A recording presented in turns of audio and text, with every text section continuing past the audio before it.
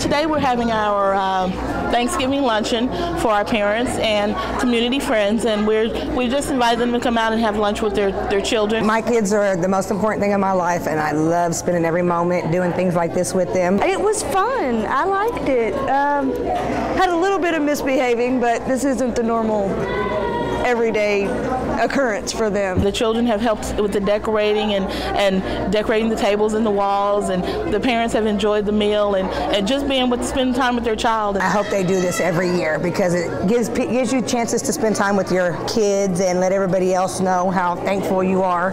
I've met a couple of parents, some of the kids that my kids hang out with, and there's not always a lot of chances to be able to do that. I'm just glad I'm a stay-at-home mom and can be a part of any kind of school activity that they have.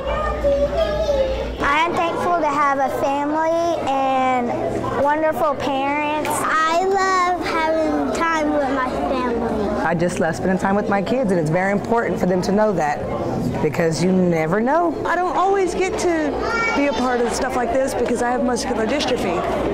And sometimes I can't come to these events, and when I can, it's really special. We're just so thankful and grateful for the community and how they have come and helped our school. They've been a real blessing, and we're just excited to come together to help build a relationship between our school and our families, and it's just been a wonderful day. We're really excited. Happy Thanksgiving!